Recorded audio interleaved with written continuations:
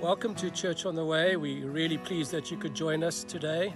We trust you're going to enjoy the message, and may you be encouraged through the Word of God today. If you really like this channel, please subscribe and enjoy what God has got for us. God bless you.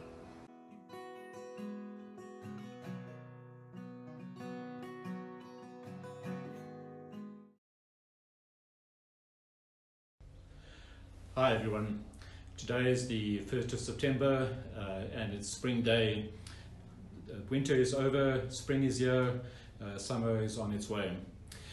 So on this spring day I want to do something slightly different. I want to send out an appeal to you, both as individuals, but to also us as a church and the wider church as well, to be praying for our President, President Cyril Ramaphosa.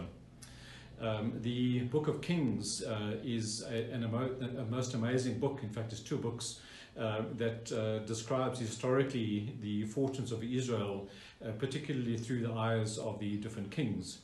And one of the things that is so clear is that the kings that did good in the eyes of the Lord, that's the time that the country did well in general, although there were other issues as well. What I want to appeal to you today is that our president, in my estimation, is doing the absolute best to do right in the eyes of the Lord. He's got the best interests of the country at heart, but he does have his back against it.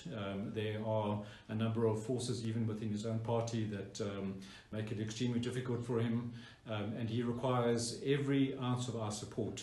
So my appeal on Spring Day, let's pray and support our President Cyril Ramaphosa. Thank you. Have an awesome day. Bye-bye.